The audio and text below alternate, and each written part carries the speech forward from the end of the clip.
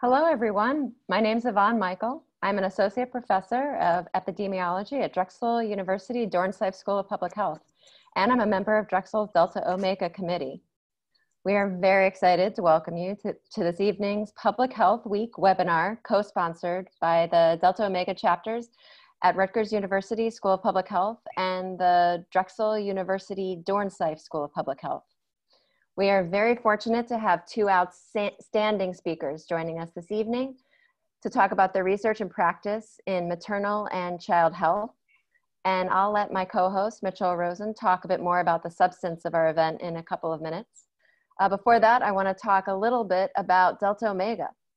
Delta Omega is a National Honor Society for Public Health. There are currently over 80 chapters in the United States with more than 13,000 members.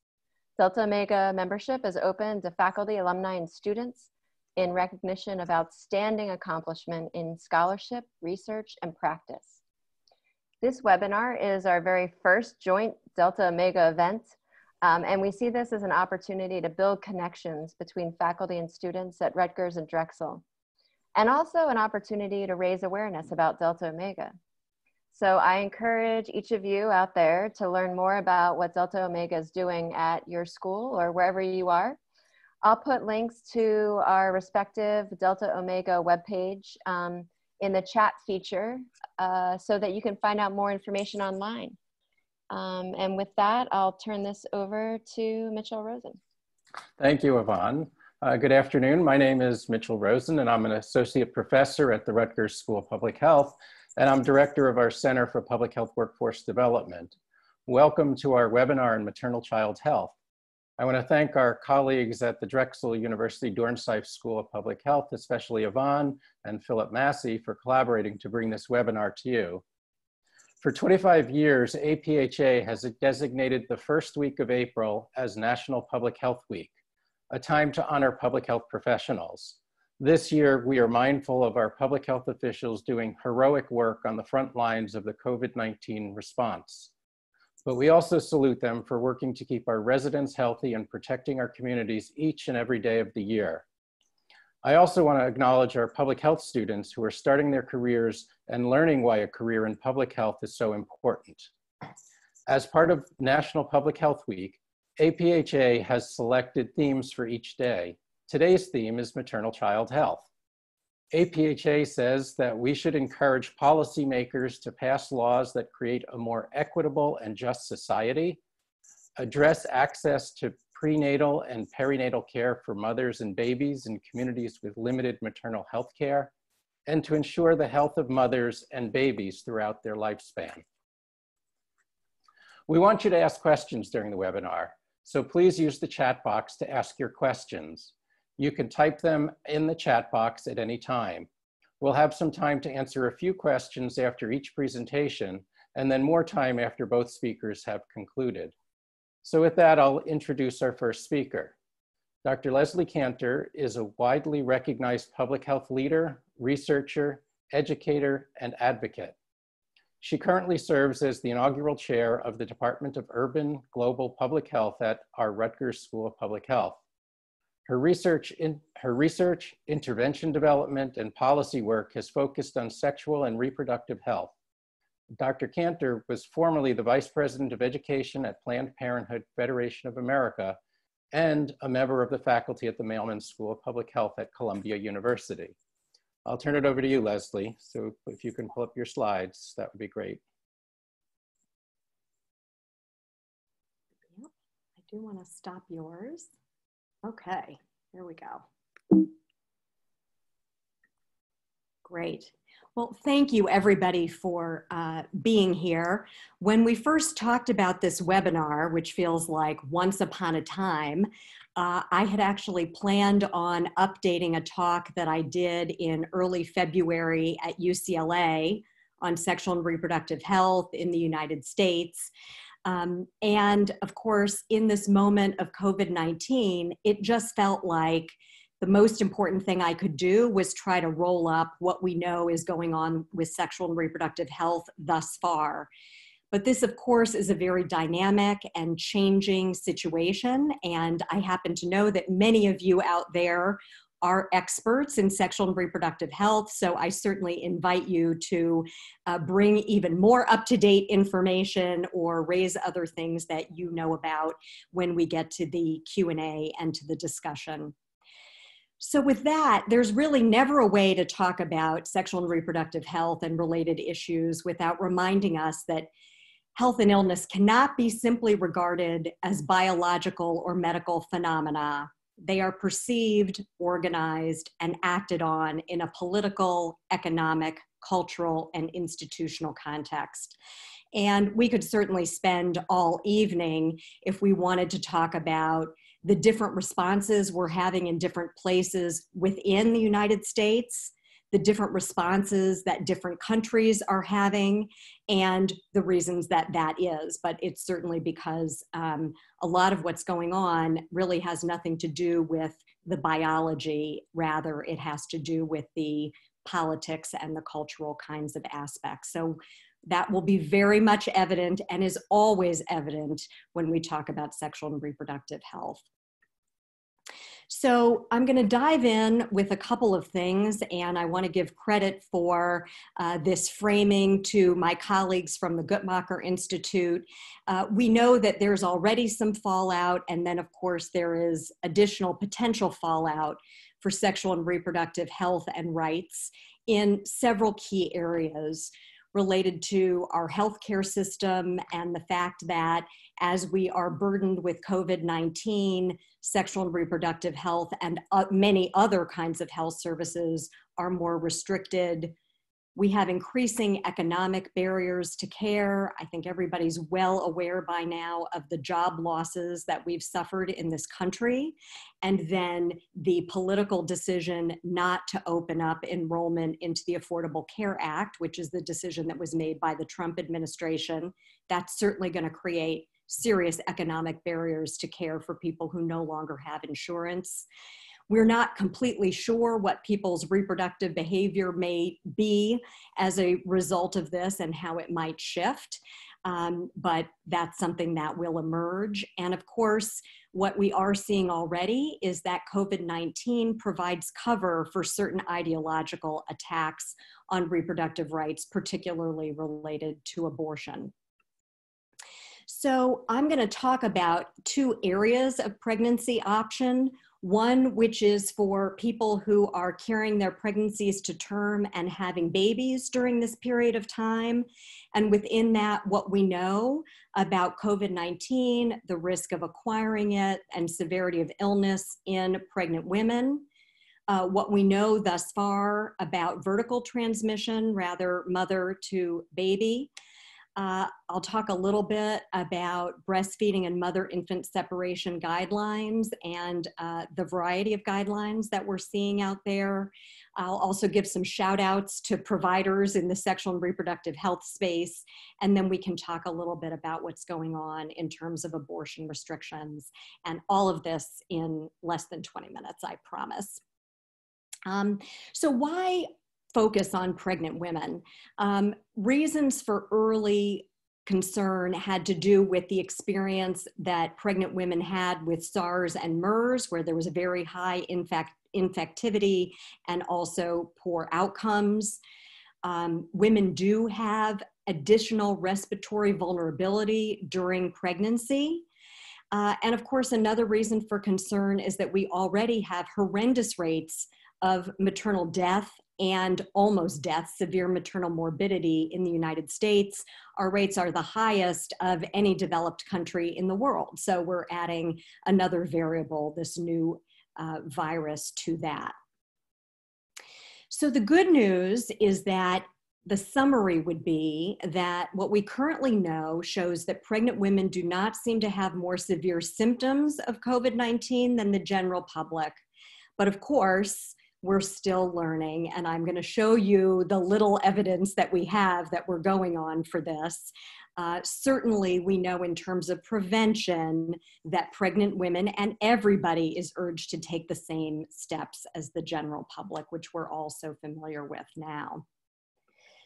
I'm going to jump to Iceland, which might seem like I've completely lost my mind, but I'm going to tell you that I have more faith in this statement about pregnant women because of Iceland, because Iceland is the one country that I've been able to find where they are doing routine testing of a random sample of their population. So we have good public health data.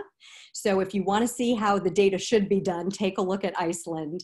But they are also saying that no information has been found to indicate that COVID-19 causes any special risks for pregnant women or side effects during pregnancy. So they are not suggesting specific advice either at this time. But what are we basing everything on here? Here are the list of studies that I reviewed for today. I do have a reference slide, and people are welcome to be in touch with me, and I will share this with you. The important thing to see here is that our sample sizes are very small. And in fact, earlier today, I was excited because I thought I had found yet another study on 38 pregnant women, but it actually is a summary of 3 studies, one of which was already in my list. So the studies themselves were only talking about less than 70 women.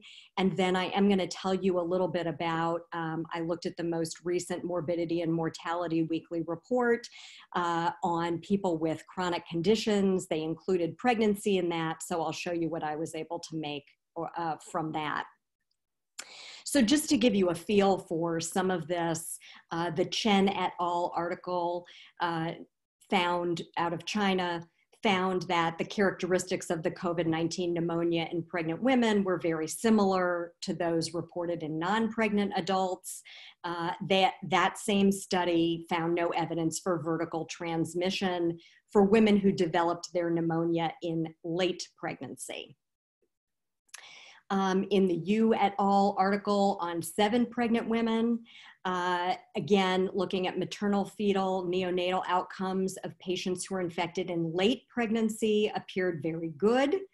I would note that outcomes were achieved with intensive active management that is recommended in the absence of a lot of data about exactly what needs to be done. And again, clinical characteristics were similar between pregnant and non-pregnant people. I'm not walking you through every study, just want to give you a feel for this. In terms of the vertical transmission issue, the largest study is on 33 babies born to known cases of moms with COVID-19 in China. And of those 33 births, only 3 babies tested positive. In general, when babies have tested positive, they've had sort of mild symptoms. And the one baby in this case that was very seriously ill, they believe was probably symptomatic due to other reasons. It was a premature baby, also asphyxia, sepsis, and so they think it was for those reasons. But again, you can see we're talking about a small number of cases. I do also want to remind people that pregnancy was handled a little bit differently in China than we're handling it here. They routinely did C-sections on all known positives. Their treatment approach was very aggressive and extensive and also included traditional Chinese medicine, which is not something that we're doing routinely here. And I have to note that there is some doubt that has been cast broadly on reporting of COVID-19 out of China. So while I have no reason to doubt these particular studies, I do think we have to be mindful of that. So shifting to studies here, the Breslin et al. Article that was widely reported in the media was on 7 women. And I think that the big anxiety out of this is that 2 of the women who became extremely ill were completely asymptomatic when they were admitted. And in fact, 5 of the 7 women who were later tested positive had no fever. 4 did not even report a cough.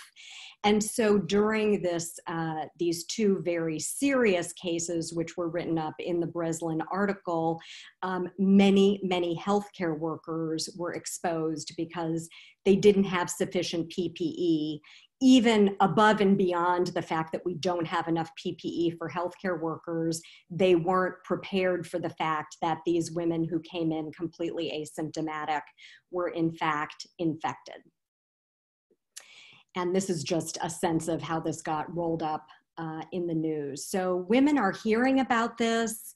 And I think just a reminder that in the best of times, some parts of pregnancy, but certainly childbirth and decisions about breastfeeding and taking care of a baby if you're sick or if the baby is sick are very anxiety producing. So to have to do that in an atmosphere where there's not nearly enough information is particularly challenging.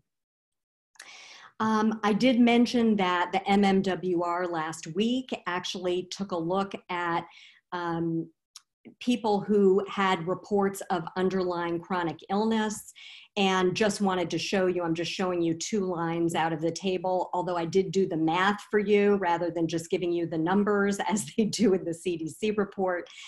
You can see there's not a very big difference between the pregnant and the immunocompromised folks in terms of the percent that are reporting that they weren't hospitalized, or in the ICU. But worth noting that for a quarter of even this small number of pregnant women, 143, the hospitalization status is unknown. So I thought it would be worth taking a look at how people are trying to roll up the little bit of data that we do and don't have. If you look at the advice related to breastfeeding and infant separation, it's a little bit different when you look at our main sources of information. So the World Health Organization says infected mothers can share a room with their infant and breastfeed, but then everybody is being told to do the respiratory hygiene that we're all doing now, right? Washing our hands, wearing a mask. The CDC and ACOG says that facilities should temporarily consider separating mothers and newborns in consultation with the healthcare team. Breastfeeding is still generally recommended. They do want infants who of positive women or suspected positive women to be isolated from other infants. I'm going to skip down to China. Even though we don't have any evidence that the virus is secreted in breast milk, in China, they have not updated their recommendation and they're still recommending no breastfeeding. And then earlier today, I saw that in Italy, just on April 3rd, a few days ago, they updated their guidance to actually make a distinction between women who are either positive and under investigation and asymptomatic versus women who are symptomatic. So again, there's conflicting evidence going on. But of course, in our context, we need to remember that there are real world issues that will probably need to drive this even more than the science. So the truth is that formula may not be available to women in many communities. And of course, we know that going to the store is very risky, increasingly risky in our area. We know from clinical partners that new mothers are being discharged as quickly as possible from the hospital to help ensure that they're not infected, and also if they're infected, that they do not infect others. So there's a real need to establish breastfeeding quickly. There are many remote and free resources related to breastfeeding, but we have to remember that women are going to be scared to breastfeed. So education may be one of our biggest challenges of all.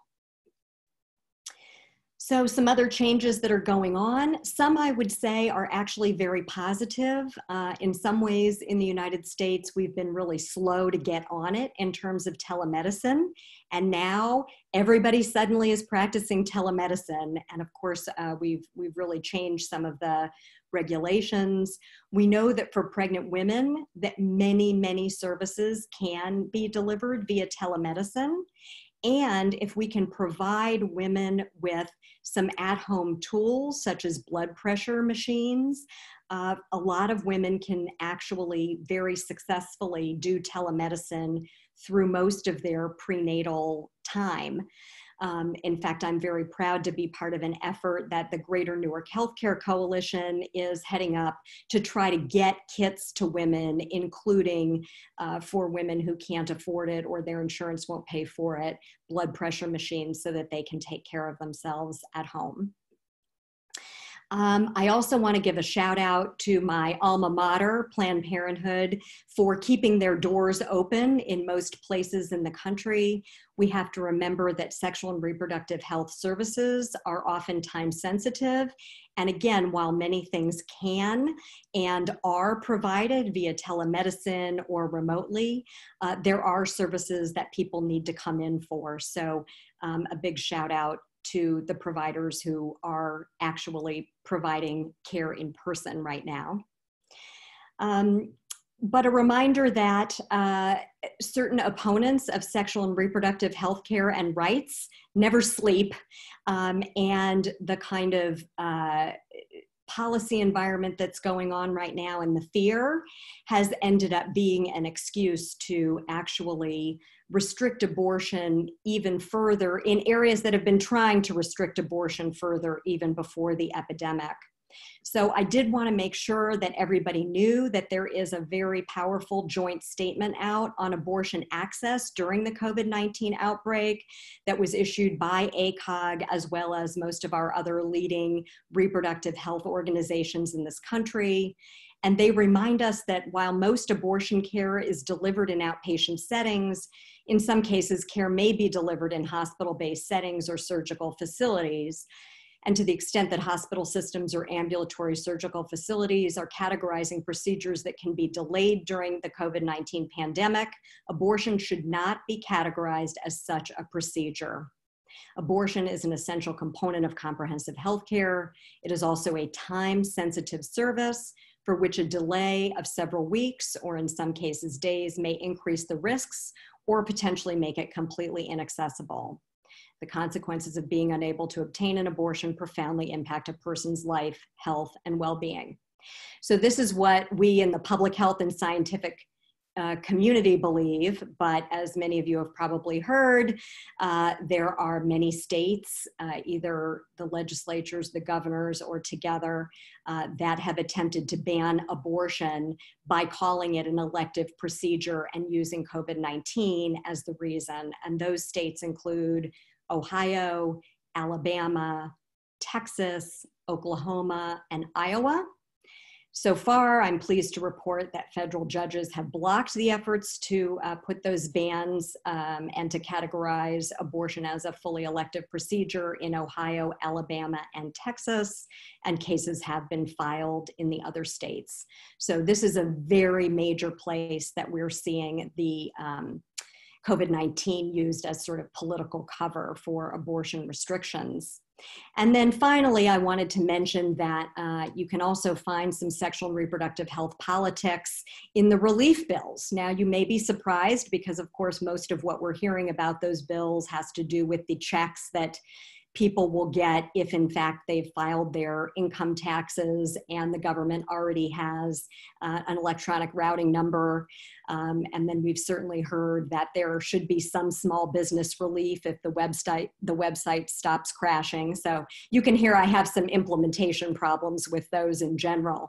But you might be surprised to know that written in the small business loan program, there's a ton of broad discretion to specifically, there's language about excluding nonprofits, serving people with low incomes, and denying benefits.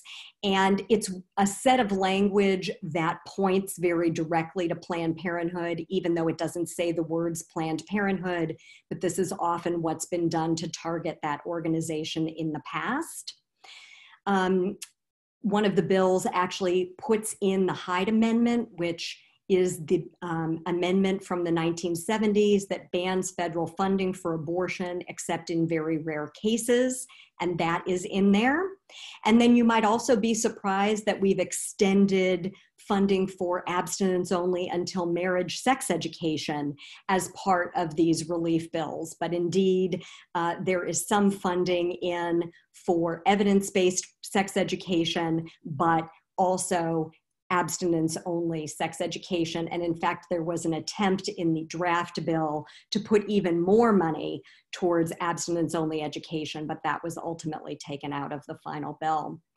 So obviously we are figuring this out as we go, but I would certainly, as someone who's worked in sexual and reproductive health for my whole career, let's always pay attention and try to sort out what needs to be done because the science suggests it and what's being done because of politics or ideology.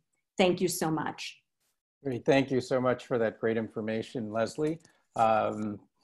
A couple of questions for you. If anybody else has more questions, please put them in the chat box. In one of the studies you were talking about, there was, the question is, the babies that tested positive, were they a result of vertical integration? Of vertical transmission? Vertical transmission, I'm sorry. Yeah. So in some, if you read all of these, they have not seen much evidence of that. However, I mean, so the basic thing is people are saying we're not seeing vertical transmission. Now that is one of the studies out of China, and they insist that they don't think the baby could have been infected during childbirth because they used cesarean and very rigorous infection control. But when you actually, again, we're talking about a small number of cases, but when you look across the cases, we're not seeing evidence of it. Again, even the fact that there were only 3 positives out of 33 suggests that there's not vertical transmission going on. Okay, thanks. And a follow-up to that, I think this was in a different study, it might have been the same one, were the C-sections to prevent transmission from mom to baby during the vaginal birth? Yeah, you know, even though that isn't articulated really clearly, that actually was the practice all the way along in China. And so, you know, my interpretation of that is that they were trying to reduce any risks of transmission during childbirth. Great. Pregnant women often have to go for routine checkups. Are there any known actions taken to make sure that they do not contract the disease by just going for the tests and procedures in hospitals or clinics in the US? Yeah, so that's a great question. So this is really where I know I was kind of going in rapid fire. You know, there is a lot of effort being made to manage some of those appointments by telemedicine in order to reduce the number of times that women are coming in. But of course, what people are doing in those practices and in other healthcare practices is things like having people call, doing screening by phone, right? Making sure that people don't have any symptoms, that they don't have any known exposures. And then of course, being really cautious when people go in, right? Limiting the number of people. So I think all healthcare providers are trying to do that kind of combination of people only coming in when it's absolutely necessary. And that's certainly true that there are certain tests during pregnancy that must be done, but a lot of people are trying to pivot to managing other visits by telemedicine. Okay, and we have one more, I think. Do we have any previous evidence of the effects that limiting professional birth workers can have on the peripartum experience and outcomes? Yeah, thank you for that. Actually, I meant to mention that, you know, so one of the things that has happened in facilities is that visitors are not allowed into the hospital to limit the chance of infection by having additional people in and to limit people from becoming infected. In New Jersey, they actually created a rule that people can have one support person with them. So women in New Jersey who are giving birth can choose one person. It has to be the same person throughout. So if they want to have the support of a doula, then they have to have a doula rather than, say, having their partner or spouse. You know, there are some really good outcomes related to doula work. And that is why, I mean, it was felt that there was enough evidence that having a support person was important, that that rule was put in place here. Okay, great, thanks. And one more question as a follow-up to one that was asked before. So how would the babies have tested positive if not from vertical transmission? Some other exposure after birth? Well, again, I welcome all of you to take a look at this. And in fact, I have this all together. I mean, it's a very small number. The other studies didn't find it at all. I can only tell you that the authors want to insist that it couldn't have happened during childbirth, but we know that there are lots of opportunities for exposure if a mom is infected. I think the most important thing is that even in babies where they've tested positive, that the symptoms have generally been mild and or attributable to another reason. So I realize that sounds a little bit waffly, but that's because I think without the authors making a clear determination about that, and because that study looks different than the other studies, I'm uncomfortable sort of going beyond what the conclusions are in the actual studies that have been done. Great. So thank you so much, Leslie. Anybody else has questions, please put them in the chat box. I'm going to turn it over to Yvonne now to introduce Renee. Great. Thanks so much, Mitch. And thanks so much, Leslie, for that fantastic talk. I really enjoyed it. I learned a lot. But now it's my pleasure to introduce Renee Turchi.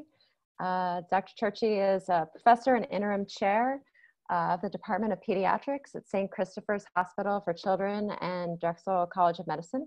She is also clinical professor in the Department of Community Health and Prevention at Drexel's Dornsife School of Public Health. Renee completed her undergraduate work at Cornell University and medical school at Medical College of Pennsylvania, and then completed her residency and chief residency at St. Christopher's Hospital for Children in Philadelphia. She attended the Robert Wood Johnson Clinical Scholars Program at Johns Hopkins University, where she received her Master's of Public Health. And her research and clinical work focuses on children and youth with special healthcare needs. And now I turn it over to Renee.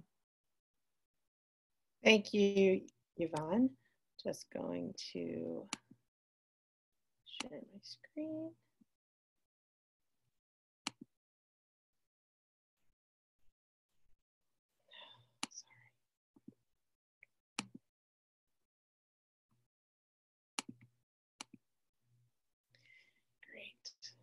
And I just wanted to actually get the, I'm sorry, I need to get the video on here as well. Hold on 1 second. Okay.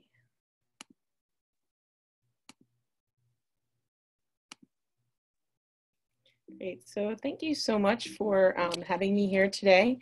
I wanted to start my talk just with a moment of silence for all of the COVID heroes that are out there on the front lines, and those doing research, and those supporting family members, and those also following our public health rules. This is clearly an unprecedented time in healthcare and in the world.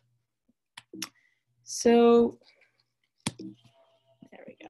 I'm having a hard time. There we go.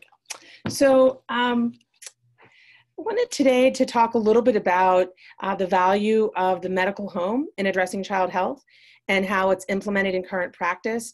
Give an example of some of the work we're doing at the Pennsylvania chapter here right in the Commonwealth of Pennsylvania of the American Academy of Pediatrics and our medical home program. And I also, in talking about the medical home, wanted to examine the importance of community partners and family engagement in that medical home model. And also at the end, just wanted to highlight some of the work that is happening right at Drexel University Dornsife School of Public Health with the Maternal and Child Health program. So what is the medical home? I think many folks are familiar with the medical home model, but for those who aren't, it's really best described as an approach or a process, a model of care, often delivered in the primary care sector, but doesn't have to be. And it really has some of these central core components here, as you can see on the screen, as being patient and family-centered, comprehensive and team-based, coordinated across all sectors, accessible, and focused on quality and safety. And we really have shifted, from the idea of convincing folks that a medical home is important to kind of really taking it to the next level and saying, how do we find a neighborhood? Thinking about care, it's not just those physical walls where a child or mother or family might receive care, but really that neighborhood, that approach to care. So I'm a pediatrician, so you have to bear with me, and thinking about dinner time at the end of the day. We'll have a little bit of Sesame Street, which we use a lot in pediatrics to be illustrative of some of the work that I wanted to talk about today. So we have Big Bird saying, can you tell me how to get to Sesame Street, or can you tell me how to get to my medical home neighborhood? So how do we help him? So if we think a little bit about the history of medical home, I think that it really plays a salient role in what we're dealing with right now in an unprecedented time of a pandemic, and the role of the medical home during this time in history. So when we think about where a medical home and this concept has really been born, and where its inception was in 1967 with a physician named Dr. Calcia, who's now in Hawaii, who really started talking about medical home in relation to patient records. And then we had the Surgeon General Conference shortly after that in the late 80s. And we had some really, the turn of 2000 had a lot of the groups and really pioneered in pediatrics. The first policy statement came out. The Institute of Medicine came out with a report. And in our own Commonwealth, the Pennsylvania Medical Home Program was initiated at the Pennsylvania chapter of the American Academy of Pediatrics here in the Commonwealth of PA, which is the parent organization for primary care pediatricians. Shortly after that, our adult primary care colleagues really got on board with this concept. We're really doing a lot of it all along, but this idea of internal medicine, family medicine, osteopathic medicine all came together in a joint principle statement. At that time, we had Governor Rendell in Pennsylvania, and he started the Governor's Chronic Care Commission. Again, gave us a lot of momentum. In 2010, we had 10 states that had bills that were passed promoting medical home. The ACA was signed. Centers for Medicare and Medicaid were establishing things called accountable care organizations. So really, under the Obama administration, really got some traction for medical home and payment with it that really, I think, kind of moved the wave. In 2018 and all along, and all of this, and a key point in my talk today is the role of family-centered care, really putting patients and family at the cornerstone. And family-centered care and the quadruple aim, which I'll talk about in a moment, really we're gaining a lot of national recognition, as well as the Patient-Centered Medical Home Committee was born here in Pennsylvania under our own Office of Medicaid in the policy world. And so now here we find ourselves amidst a pandemic. And when you think about the role of having a trusted source, a locus of control that families can come to and can really help coordinate and help engage with patients and families, the medical home is more important now than ever. And I think for me, as a pediatrician and a public health practitioner, the thing that's most important and keeping it at the heart of what we do, regardless of where you sit in this, if it's on the healthcare side, public health side, family, client side, is, whoever your clients are, your patients, your research subjects, keeping that at the heart of what's most important and propelling our ideas, propelling what really matters is what kind of promulgates for all of us what we do. So I alluded to the quadruple aim, and I think that is an important framework for how we think about maternal child health and medical home. And the quadruple aim was really coined by Dr. John Berwick in the Institute for Healthcare Improvement. And the way you really think about the quadruple aim is that, these four constructs that, if achieved, really are the ideal way to sort of approach healthcare delivery and sort of thinking about improving population health. So really getting that public health lens, really looking at overall quality measures, improving vaccination rates, improving public health messaging, thinking about, how that connectedness is relevant to where we find ourselves today. Also looking at healthcare costs, right? And looking at how in an ideal world, we're looking at making sure that we are looking at tests. If you think about COVID-19, and right now we're really trying to maximize the test care kits that we have, ensuring that they have sensitivity and specificity, and looking at how costs and decisions and healthcare utilization and resources are being looked at a real pandemic emergency. But it's relevant across whether there's a pandemic or obviously in more typical times. Also, a big piece of the quadruple aim are looking at the patient experience. I like to think about experience as opposed to satisfaction. I think satisfaction is part of experience, but it's not just a satisfaction survey, but it's really, when you're thinking about healthcare and public health delivery, it's, how does this really get delivered, and what is the end user experience, in this case, the patient? And also satisfied clinicians and providers. So what is this experience like for those that are interfacing with our patients and families? A number of years ago, as I mentioned, the Pennsylvania Medical Home Program, that's the Pennsylvania AAP Medical Home Program, was born, is still in existence at the Pennsylvania chapter of the American Academy of Pediatrics. I get the great privilege of being part of a team there, including Eileen Thompson, and this really started as a quality improvement initiative. It has had multiple funding sources, both local, state, and federal over the years. But really the idea of this program was to work at the state level, and you can see a snapshot of Pennsylvania here, doing quality improvement work at the practice level, bringing to life the medical home constructs with primary care in both pediatric and adult settings. And the program that we've been able to work on, really is part of some of the evidence that's out there supporting medical home. And again, I'm not looking to spend as much time in this talk on the pieces of the evidence supporting medical home, but really to focus on some recent work that we've done.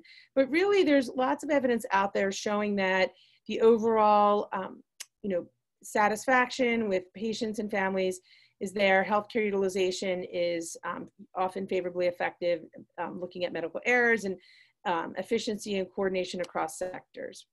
So thinking about getting back to our friend Big Bird, and thinking about patients and thinking about children and adults that find themselves in an environment crossing multiple sectors, whether it's in a COVID epidemic or not, care coordination is considered to be a key construct in the medical home arena.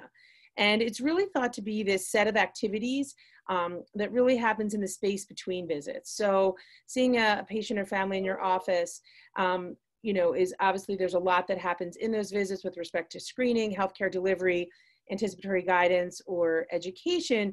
But often what happens in between those visits, where you're linking patients and families to resources, patients and families might be in the hospital, they might have other interfaces with community clinicians. So really that idea of integrating that care across those sectors and really having it be from the perspective of a patient and family across the continuum, regardless of where someone may sit. So really thinking about a child that, in this case, as I'm focusing on child health, might be utilizing care in one institution, but utilizes behavioral health services in another part of Philadelphia, has educational needs, might require early intervention services. So multiple sectors, and how do you integrate that care across those various sectors? There's a great policy statement that came out in 2014 that really talks a lot about care integration from the patient and family-centered approach. So if you're interested or would like that as a resource, feel free to access that. This is just a snapshot of a study from a couple of years ago that we did, looking at asthma and emergency department visits, looking at the amount of time that a child with asthma was getting, if you will, a dose of care coordination. So the longer and the more intense the care coordination encounters were, in this case, in this particular article, where there were statistically significant decreases in emergency department utilization as well as school absences. So really thinking about the impact of coordination of care, care integration, certainly on healthcare outcomes, but also on quality of life outcomes, like things like school absences or even parental work days missed, quality of life measures, et cetera. So kind of thinking about taking that construct into the community, when we think about the community's role in that medical home neighborhood, and we sort of think about, is the community important in a medical home neighborhood? And absolutely it is. I think the community that a child, mother, family find themselves in is really often the most important piece. And I think it's really shifted the way we've delivered care, shifted our healthcare teams, shifted our public health teams to think about meeting families, not just in the healthcare arena, but in their actual medical home neighborhoods and literal neighborhoods where they are. So think about that role of the neighborhood and thinking about bringing it real life to what we're dealing with right now. Just last week in the Inquirer, there was an article that talked about how the calls to our state hotline have fallen sharply during the first 2 weeks of the outbreak here in the city of the coronavirus. And the article goes on to talk about how, while, intuitively you might think that that's a great thing. Oh, child abuse and child neglect are on a decline, which is obviously all of our goal. But really the article goes on to talk about why that's bad news. Because we know that statistically the rates are far higher than what's being reported. And the concern is that in a pandemic such as we find ourselves in now, where children and families are confined to homes, scared to come into clinicians' offices, and also aren't going to their schools, they aren't going to their activities, they're not going to their therapeutic interventions or behavioral health services. So the extra supports for families and for the children are not being accessed. And so really helps us think a little bit about the trauma and trauma-informed care, and also thinking about the notion that, particularly children in certain settings, even children with complex medical needs, behavioral issues are at higher risk for child abuse and neglect, even without a pandemic. But if you could imagine, the impact that the coronavirus has been having on everyone, regardless of social stressors, regardless of behavioral health diagnoses, or other sociodemographic factors that might be adversely affecting families, it's really been, a mental health stress outside of the, the physical health stressors that many folks are experiencing. So something to think about in terms of, the impact of trauma on not just now in the COVID epidemic, but in general. And, the pediatric medical home model is really an ideal setting to implement, universal screening for trauma and adversity in clinical practice. Bearing in mind that the screening itself of trauma can inflict trauma, so that there certainly needs to be, thoughts about how to do that. But when we think about the medical home, and certainly in pediatrics, there's pediatricians are often caring for children and their families at regular intervals. They have regular touch points. There is often, over time, there develops environments of mutual trust and support. And so, it is something to think about, but there's also, our own Dr. Bloom from Drexel, who is really the founder of the sanctuary model, talks a great deal about trauma-informed. And, this idea of having a trauma-informed model of either medical home, healthcare delivery, public health delivery is one that really demonstrates and embraces, the mental models informed by trauma theory, and really thinking about not just clinicians, but social workers and caretakers, and how that can inform, the impact of trauma. So just to kind of think about that in the context of medical home and maternal child health, this comes from a very recent study on trauma-informed care in pediatrics. And why I really like this pyramid is, thinking about these areas on the top of the pyramid really that are trauma specific. So thinking about if you are, doing universal screening and understanding our own reactions and history and the interprofessional collaboration that might occur in a trauma-specific care that you might be delivering. But really, even if you are in a public health arena or setting that's not doing the universal screening yet, really the bottom two pieces here, the understanding the health effects of trauma and patient-centered and communication and care, are really part of this universal trauma precautions that we should all be thinking about during any type that we are delivering public health or medical care, but especially during such high stress times like the COVID epidemic. And so, really thinking that, particularly in childhood, we know that, understanding that many adult diseases are really developmental disorders that may have began early in childhood. And, there's really, when you think about I think about the story, if any of you have ever seen the movie, Follow That Bird, by Big Bird. I don't know if you know his story, but I've used this in my own clinical care as a pediatrician. The Big Bird is actually adopted, and this movie actually Follow That Bird. Big Bird actually decides that he wants to go, he leaves Sesame Street, he wants to go on and try to find, you know, his real quote unquote family, and he goes on this quest, and he starts this trek on his own, and he finds this new family, and soon realizes that, you know, he in doing that, actually, you know, in the separation from what his, you know, family, his neighborhood, in many ways his medical home neighborhood, was not what he thought. And Miss Finch, who's there, is basically like the social worker, community health worker, and he and all of his, Miss Finch and all of his friends from Sesame Street go to bring him back to where he is, you know, in his element. And, you know, interestingly, the story of Big Bird and Sesame Street, if you read a lot about it, and if you read about ways to educate and talk to children,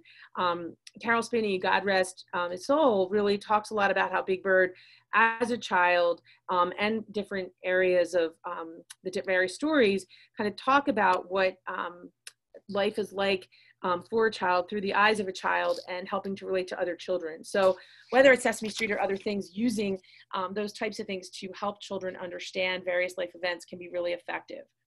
I wanted to share just some data that we actually did some social determinants of health screening in my own practice here at St. Christopher's Hospital for Children, and with an N of just over 240, we looked at a variety of needs through our families, and this is actually pre-COVID. And just to kind of highlight in some areas, you know, just at a regular routine health screening, you know, almost 18% of food insecurity, utility shutoff, needs for transportation, and some of the needs for caregiver and child mental health resources are high. Interdepartmental violence at almost 10% of the sample. So imagine these stressors really being exacerbated in times of COVID, and thinking about the zip codes in our particular sample of this study, kind of looking at the zip code right where St. Chris sits in, the percentage of families in this particular study, about 13%, a third of those families in that zip code live in poverty. You know, in 19133, 50% of families live in poverty. So thinking about, as you're looking at maternal child health, the factors that are mitigating and the factors that can be contributing to the stress that families are experiencing. I mentioned Miss Finch and the role of Big Bird, but one of the things that we are also spending some time looking at are community health workers and the role of community health workers. In the interest of time, I won't be able to spend too much time on this, but kind of thinking about, you know, community partners and thinking about the partners. These are just a number of partners that we have in Pennsylvania that we've worked with, but thinking about whether it's a community health worker or another partner that you might have in the work that you do, and this idea of having someone, meeting someone, your patient, your client, in their natural environment, in their home, in their community, to really foster and understand their needs. So family-centeredness is the last piece that I wanted to talk about in terms of medical home. And so, you know, when we think about the role of family-centeredness in a medical home neighborhood, it's core. And families are key members of the team. And they're not just there to, you know, take care of children. They are when we think about the M and the C in the maternal child health, they're interwoven. And when we think about promoting patient and family centeredness in maternal child health, we think about meaningful engagement of patient and family experts, really engaging them using assessments that are evidence-based, recognizing families as leaders, recognizing that there's a floor that you start with, but there's really not a ceiling. And we want to keep moving ahead, having cultural humility, making sure that we're aware of where we come from and what some of our implicit bias is, and really this idea of going to the action and engaging our communities and our families where they are. Fostering communication is key. And I think Big Bird would say that the combination of his family, his community, and his medical home is really what completes him with his community in Sesame Street. And so one of the things, you know, we've had in our work in the medical home in the Commonwealth, we've had some resources, some papers published on how to incorporate patient and families in the healthcare delivery, in the family-centeredness approach and public health delivery. And remembering that feedback is essential in any industry. So not just being patriarchal and thinking that we know what families need, whether it's in a COVID epidemic or regular delivery of healthcare, but thinking about the opportunities of integrating that maternal, child, family, and father health, meeting the needs of our families, being nimble, meeting their goals, improving their experience, using things like shared plans of care, thinking about social systems and being in their neighborhood, understanding responsibilities of all involved, coordinating the coordinators, improving those outcomes, and looking at quality of life, and certainly getting back to our initial discussion about the quadruple aim. So remembering that, you know, right now, all of us are now going to be using the word Zoom as a verb after this COVID pandemic, and thinking about the impact that that's had on our patients and families. Dr. Kantor talked about the role of telemedicine. Many of us have had this expeditious rollout of telemedicine with our families. We've done it in the course of weeks. And I can tell you for myself, I had not been using regular telemedicine and now started doing it. And yes, it's given access to our families, but for practices that haven't been doing that, huge cultural shift. I already shared with you the decrease in reports to Childline. So thinking about the impact of rolling out telemedicine and how we consent families, let them know what's coming. Absolutely getting that access in this time is critical. I don't disagree, but also thinking about the impact that it is on my patients when I walk into a room garbed up to protect them more than myself. But what we, keeping those constructs of patient and family centeredness at the heart while we're delivering care in that medical home neighborhood. So I think that one of the things I really wanted to end with is just thinking about what Carol Spinney would say. Big Bird went through his very human kind of struggles as a child. No other child character has ever been that complete and detailed. And so thinking about, something like the Sesame Street, and in all seriousness, thinking about how we can help our children and thinking about how this COVID epidemic through the eyes of a child, through the eyes of a family that is already living in lots of stress.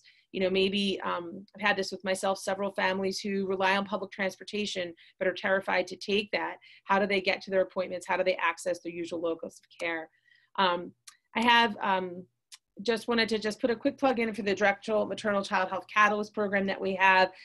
We do have a certificate program and an MCH minor, and our students have done an inordinate amount of great work. And so just wanted to end with that and have my contact information here. So thanks. Thanks so much.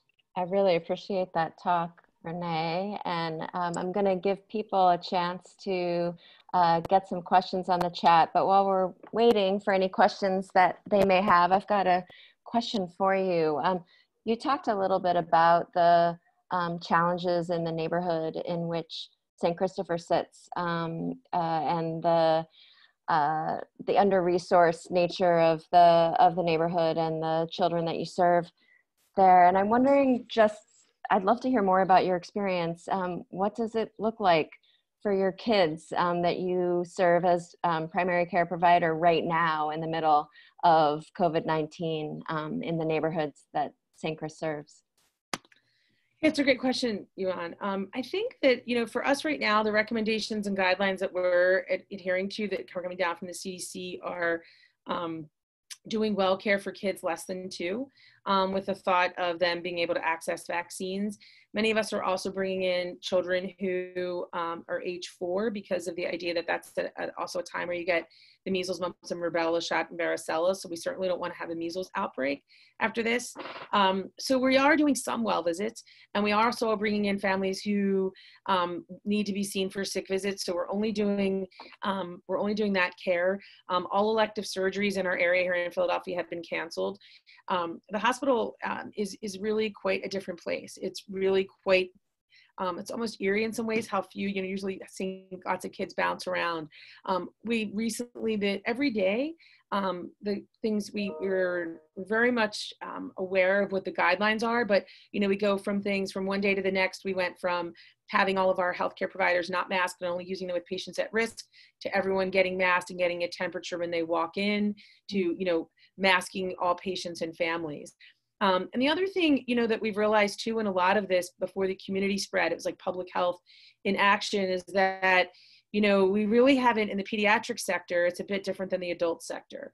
We aren't seeing as many pediatric positive cases, and the ones that we are seeing are often coming from their adult parents, and we're finding some kids that are positive with very minimal symptoms. So fortunately for children, I think what we're hearing from other countries, we're seeing the I think that in our families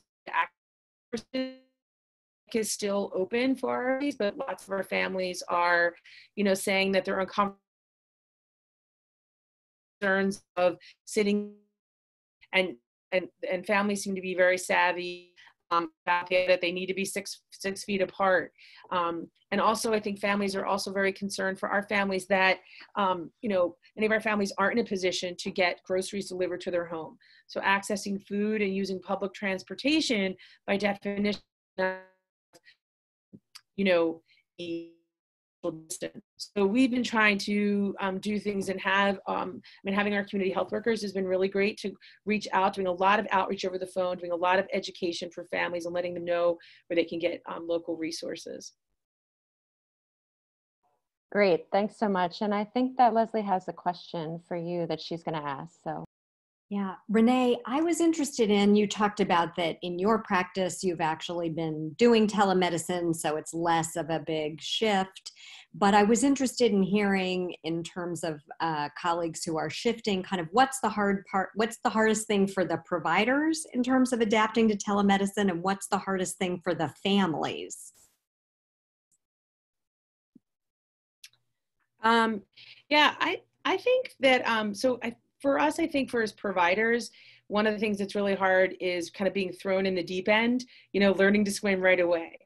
So some of us have been saying that actually this is in some ways probably medicine ahead in telehealth. I think a good thing about all this is that most of us aren't going to undo telehealth.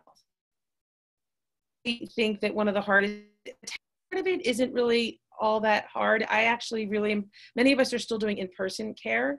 And so I feel like that disconnect from the family, being over the phone, the privacy issue, the face-to-face connection, that is one thing. Also, I mean, just logistically, also just the whole idea of phones are like setting up the visits, families, you know, having access to stable phone numbers. A lot of our families do their phone number even in trying to connect with them, and scheduling outreach appointments.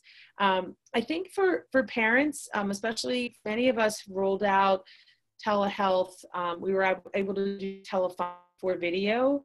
While it seems great and all of us faced, there are a lot of issues around rolling telehealth. It takes a little bit of time. And so I think is understanding that, and just the intimidating part, even with a video, if you have it, you are really at a complete disadvantage in terms of examining patients and, you know, prescribing. We're kind of doing things that aren't, I mean, they're evidence-based in the sense that we're in a pandemic, right? But like I was prescribing antibiotics this weekend, I never would have done that. You know, I would have absolutely brought that patient in. So in some ways we're sort of out of our comfort zone, but trying to, you know, accommodate. And I think, you know, a lot of the idea, I think you were alluding to this earlier about like blood pressure, you know, these monitors that can get families' vital signs. I mean, I think that if anything, this is only going to jettison our healthcare and make it so that families maybe, you know, we can all utilize telehealth a little bit more and more frequently.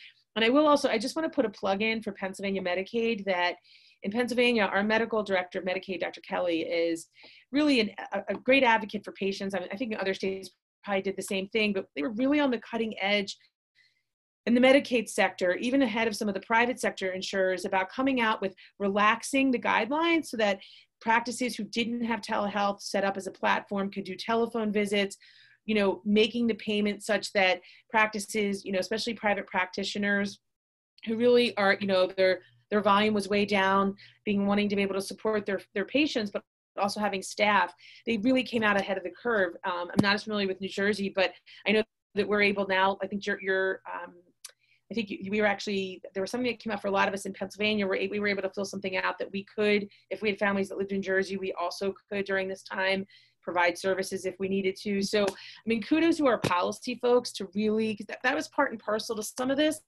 It wasn't just the clinician saying, hey, I'm willing to do this. You really need all those players together. And I thought it was a great example of people coming together.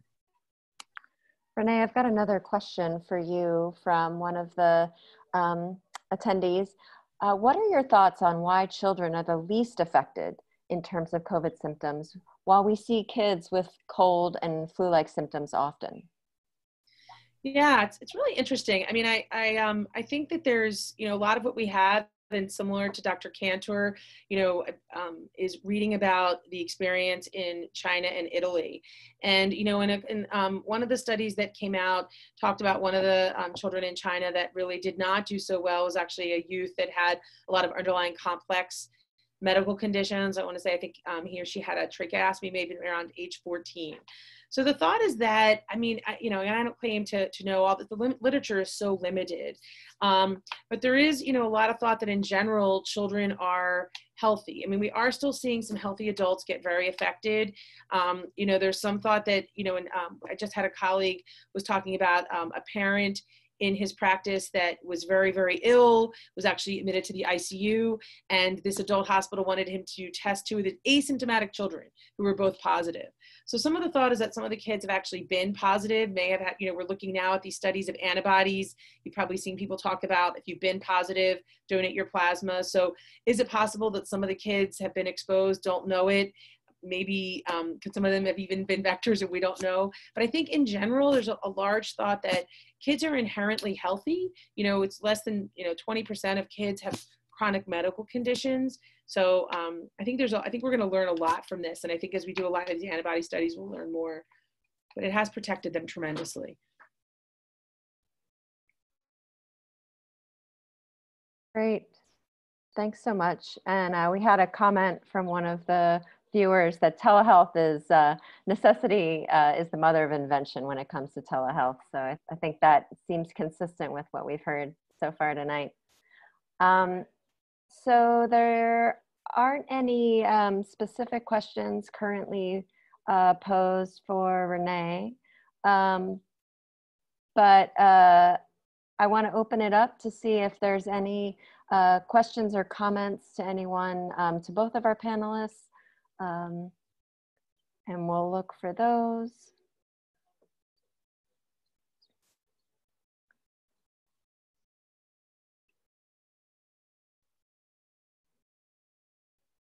We've got an excellent panel. Thanks to all of you. And I think we saw a few of those already tonight. So I think lots of appreciative folks. So Mitch, I don't know if you have any questions, but if you don't, and we're not seeing any additional questions from the attendees, we could probably wrap things up. Yeah, no, I don't have any other questions, but I want to thank Leslie and Renee for their very informative presentations, both very excellent and full of lots of great information. And thanks to you, Yvonne, and the Drexel School of Public Health, and to our participants for joining us today. Just as a reminder for everyone to check out the Delta Omega chapters at our schools, and we hope that you have a great day. Thanks for joining us. Thanks so much. And just to note that this talk is recorded and will be posted. I'm actually not sure where, but presumably on the Delta Omega websites would be a good place to start for both of the schools.